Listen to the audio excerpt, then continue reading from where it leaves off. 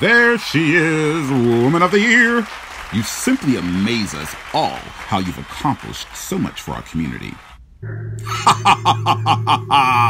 There's no greater joy than for me to see you suffer like this. You brought it all on yourself.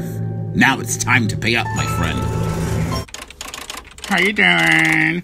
No, I'm not gonna let you check any more books out until you bring the ones you took home already, buddy. What do you think this is? A free-for-all? It's a freaking library, for crying out loud. Give me a break. Like, oh my god, Lucy, I'm so into this new guy in my class, but like he's super cute, but uptight, and he wears high-water pants every day to class. And I'm like, okay, all he needs is a whole new makeover, and then we can give it a go. You know what I'm saying? I mean, like, really, come on.